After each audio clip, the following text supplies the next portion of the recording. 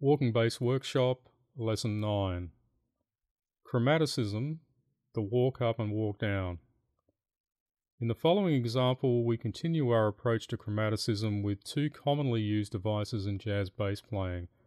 The walk up connects to the next chord change by walking up with two chromatic approach notes.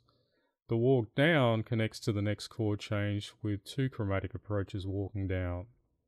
This is very strong bassline motion and gives a definite sense of where the line is going. Example 1, here we have the walk up. The F7 is approached by two chromatic notes from below the F. Note that the E flat on the third beat is a fourth or an avoid note of the F7 chord, so use caution when using this line on a melody. Example 2, here we have the walk down. The A minor 7 is approached by two chromatic notes from above the A, the root of the A minor 7 chord.